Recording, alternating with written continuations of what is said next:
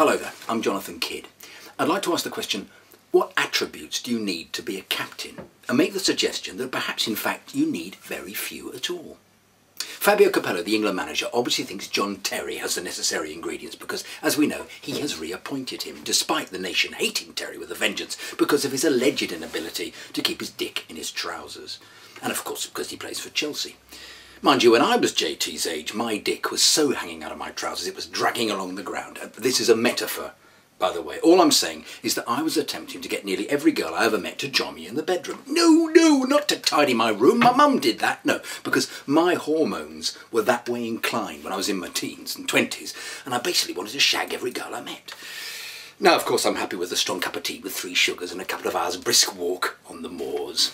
So consequently, I can't throw stones at JT, I'm afraid, because I was very much in a similar glass house. So, as I said, Fabio Capello has decided that JT is the man, again, despite his alleged indiscretions. Why? Is it because he shouts louder than the others? Is it because he inspires with his displays? Is it because for him it is the highest achievement for a footballer and this gives him a passion others do not have? Is it because most of the England team have gagging orders against them, so why single JT out anymore? So, as I said, exactly what makes someone a good captain? It makes me ask the same question, but put another way to sound impressive. But it's not. It's almost the same question as before. What does a football captain actually do? Problem. I have never played professional football, so I can only compare the captaincy at the level I played at, which was the Chiswick District Sunday League Division 2. When I played for my pub team, Castelnau Rovers, in the Chiswick District Sunday League Division 2, our home ground was just by the river, opposite Craven Cottage. You could see it from the riverside stand. We were managed by the tactically clueless but charming and eager, chain-smoking, long-haired Tony Pinto, who looked a bit like Francis Rossi out of rock band Status Quo if you narrowed your eyes and squinted at him a bit, as if you were wanking, who had never registered for us as a player but would turn out for us and pretend to be his brother if we were short of players. Peter Pinto. The only problem with that was that when his brother actually played, which was a lot, and they were both booked, on those occasions there were many as they both had foul mouths and an ability for useless late challenges, Tony would pretend to be me. He'd wander up to me after the booking and whisper, "I've given him your name. For fuck's sake, don't be you from now on, and make sure you call me Jonathan."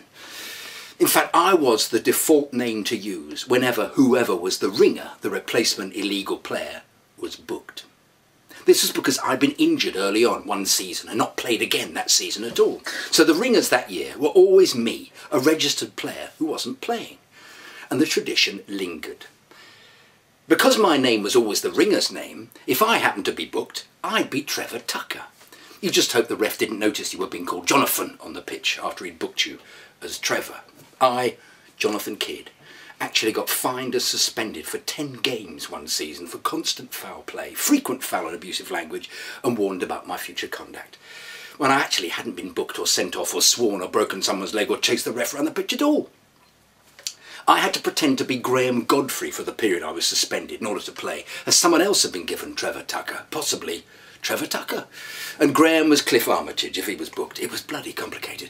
But I'm losing my point. The captaincy in my Sunday League team, as well as names, was frequently passed about like a contagious rash.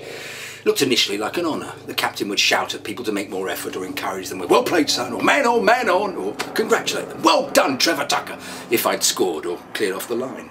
When I was briefly captain and was called Nick Scott at the time, Nick was Hugh Hastings. That's what I tried to do.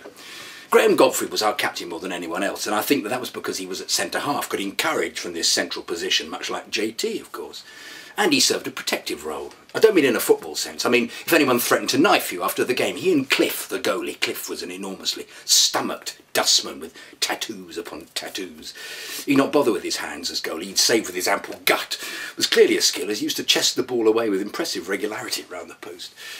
Mind you, he'd just lie there after he'd done it completely winded, as let's face it, it was a totally unfit bag of lard. Graham Godfrey, however, was a fit boy who could look after himself without passing out with exhaustion. If anyone threatened you, Graham would either punch them expertly in the nuts or stamp expertly in their foot when the ref was blindsided, or escort you off the pitch afterwards with an avuncular arm round you. Or both. "You stick with me, Trevor, I'll see you right," he'd say. I'd say, "No, I'm Nick today, Graham." He'd say, No, I'm Cliff." Obviously, escorting wouldn't apply to someone like John Terry, whose role isn't about escorting. Graham wasn't particularly vocal because he had no voice after smoking too many cigarettes, and this vocal prowess is always cited by Carlo Ancelotti and Capello as being a reason for John Terry being Chelsea captain and the newly reinstated England captain. He's a vocal presence on the pitch, encouraging and organising. The organising part must be to try and get players not to stray away from the manager's plans or to stick to training ground drills, I suppose. Graham's main role was to shout at people to mark other people and persuade others not to be offside. We had a player called Steve Pratt, whose nature reflected his name. He was the stupidest striker I've ever come across. Nice bloke, though. He couldn't work out that hanging about near the opposition penalty area would make you always offside if the ball was hoofed up the pitch. It was the easiest offside decision ever. He would even admit he was offside. He was such a fuckwit. No playing to the whistle with him. "Ref, I'm offside, sorry," he'd shout out. Part of Graham's brief was to try to stop him from giving himself up. "Steve, for fuck's sake, stop telling the ref you're offside and come back into an onside position and stop fucking apologising."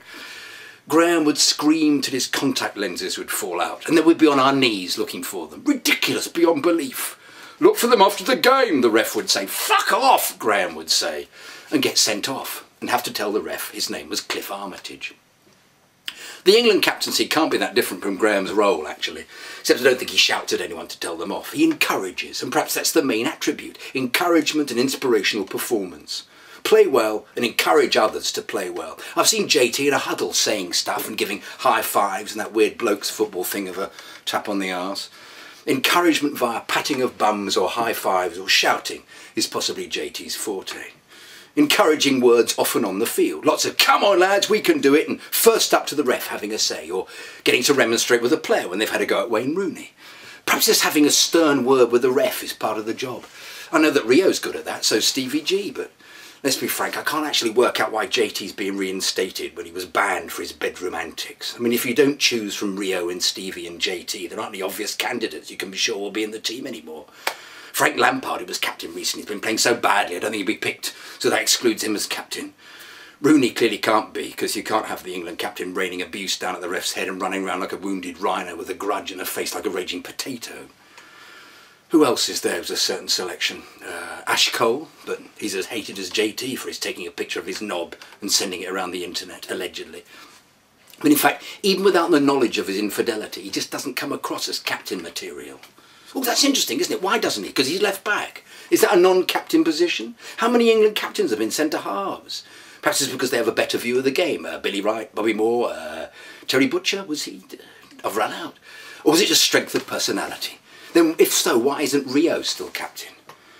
The England side are lacking in so many other areas like ability or skill or cohesion that would it matter if the captain was just the oldest player or the one who had the most caps? And as someone who's so fed up with England's lack of success, I watch it at 6 times the usual speed on Sky Plus so as to avoid any disappointment at all. I have to say, I don't actually give a toss. So there you are, that's solved then.